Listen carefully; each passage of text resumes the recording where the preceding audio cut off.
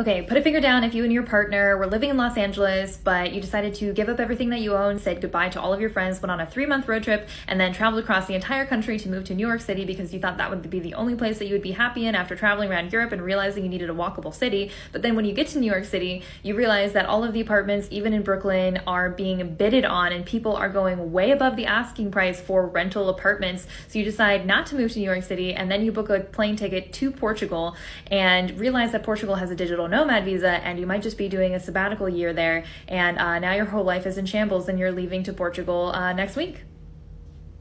Honestly, I'm so excited, and here is a list of all of my favorite travel gadgets I will be bringing with me on my trip. If you're like me and your throat is always getting scratchy from the water you're drinking in hotel rooms or hostels or Roman aqueducts, I recommend you get the Lark. This water bottle is amazing because it has this cap where you press the button and UV light filters the water and kills bacteria. Honestly, I've had so much trouble with slimy water bottles or things that would just get disgusting fast, and this cleans your water and is amazing. I linked it in my Amazon storefront in my profile, along with everything else in this video too. So I didn't know this the first time that I started traveling, but the outlets are different in every single country. And I love this outlet converter because it's super compact, and all you do is you move the slides based on the country you're visiting and it changes the outlet. It's amazing, and I am just a huge fan. You can also plug in your phone chargers and other cables to this.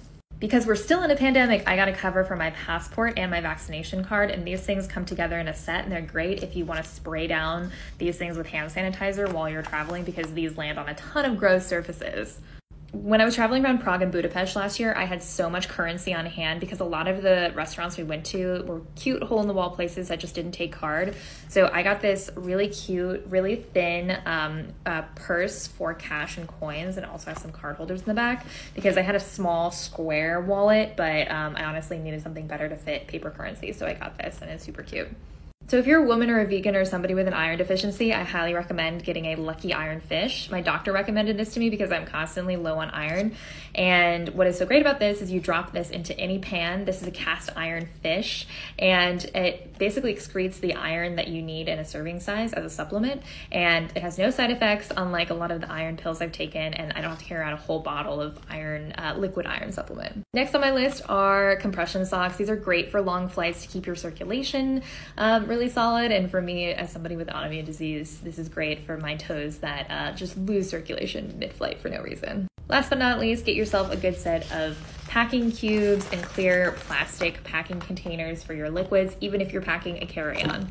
See you guys in Portugal, and follow for more travel tips.